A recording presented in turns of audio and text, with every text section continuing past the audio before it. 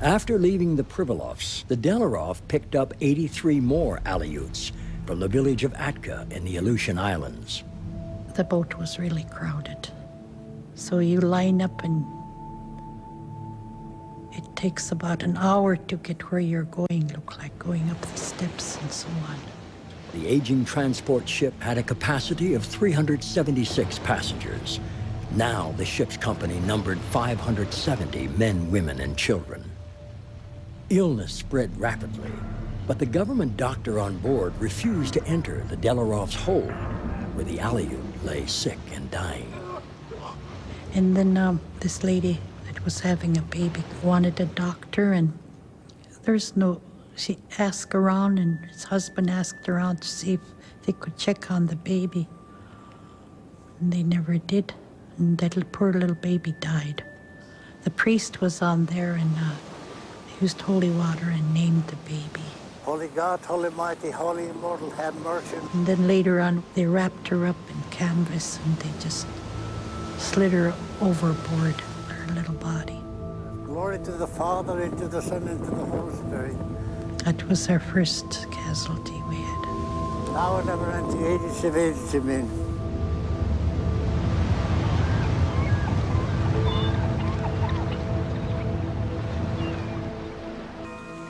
4 o'clock in the morning, my mom wake us up. Girls, girls, she said, there's trees. We never see trees before.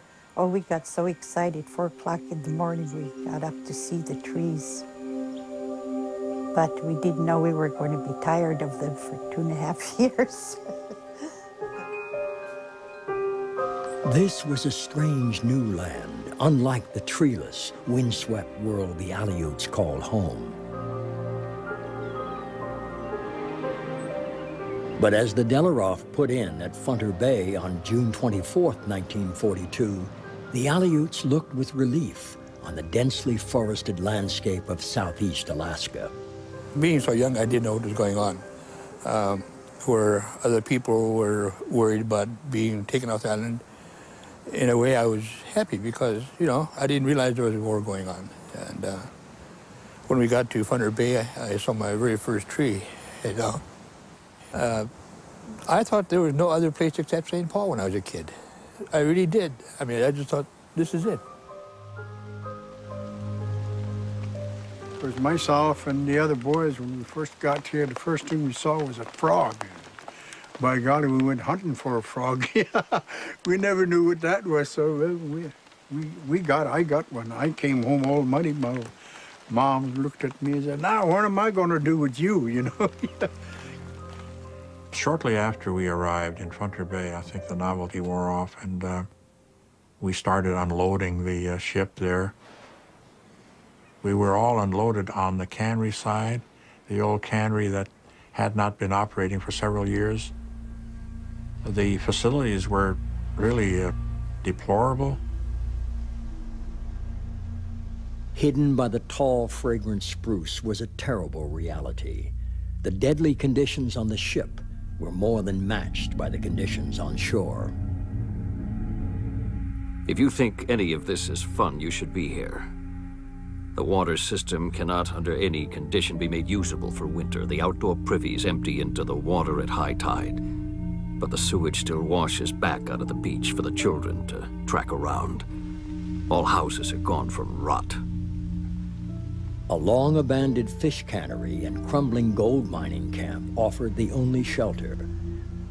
There were no toilets, no washrooms, no partitions between the rooms that we were put in. For privacy's sake, they put up some blankets between one family and another, where a lot of us young people, I think there were about a dozen of us, ended up in a attic of a warehouse. I don't even remember how we slept that night, but it's probably on the floor somewhere. And that night, I saw the elder women crying, and I hide away and cry, and I just feel hurt. My little babies, you know, they were crying, and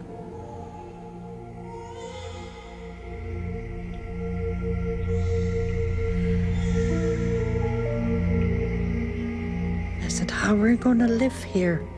everybody asked each other, how are we going to live here? They would live,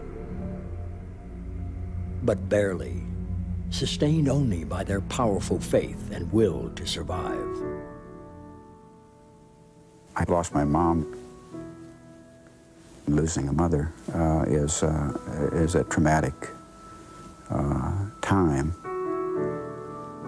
It is more traumatic, I think, if you are in strange surroundings.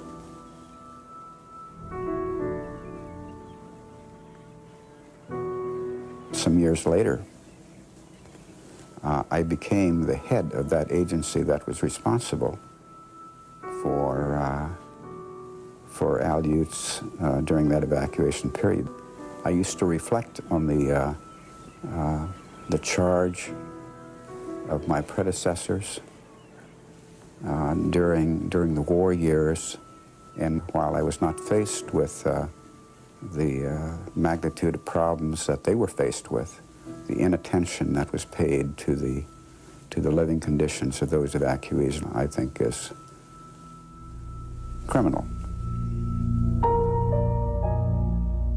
The 479 Pribilovians at Funter Bay represented more than 1/2 of all Aleut evacuees. Technically, we were not internees, but neither were we free to leave the camps. I think some people in government believed we needed to be confined for our own good. They'll get into all kinds of scrapes, drunk. They'll be robbed, fleeced in bunco games, and the first thing, some government office will be getting calls. But there were others. They wanted to keep us in the camps so that it would be easy to round us up to take us back to the islands for seal harvesting. It is our desire to keep the Native organization as intact as possible.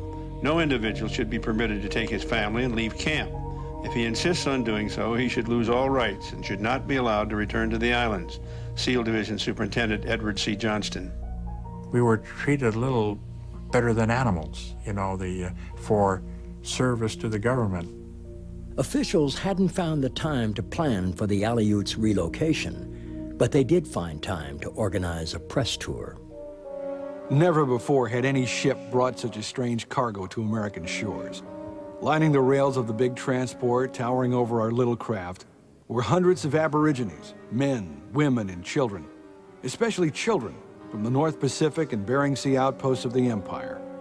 Reporter Joseph Driscoll of the New York Herald Tribune looked on as the last of the Delaroff's passengers, 83 evacuees from Atka, were loaded onto a fish scow to be taken to Killisnoo, an abandoned whaling village about 50 miles south.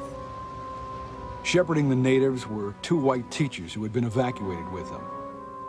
As the native children lined up in the fish-stinking scow, they sang "God Bless America" to the tune of Irving Berlin. Somehow, it was rather touching to hear the little Aborigines singing their heads off before breakfast to prove that they were just as patriotic and just as Rotarian as the rest of us. I must say these little yellow-skinned barbarians were much better mannered than many children back home. When we first got here, it felt good because we had been on the boat for so long, and to breathe the fresh air, smell the trees and the roses. I didn't know at that time that eventually I would not like the trees, but it was nice to be ashore, and we saw this kind of an open field, so the kids were running all of a sudden. They were saying, ouch, ouch, here. We ran into nettles and we didn't know what they were. Left blisters on our legs, you know. The Atkins arrived at Killisnoo equipped with the accumulated knowledge of 9,000 years of survival. But this environment was completely alien. We were kind of lost because back home we had routine. There were certain things we had to do to survive. Here they kind of dumped us. Nobody told us what we needed to do. I mean, we knew we had to do something, but what?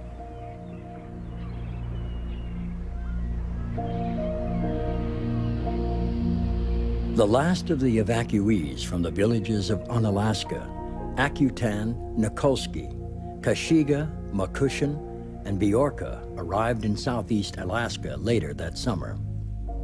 Taken to Wrangell Institute, a boarding school for native children, villagers were quartered in wooden-floored tents.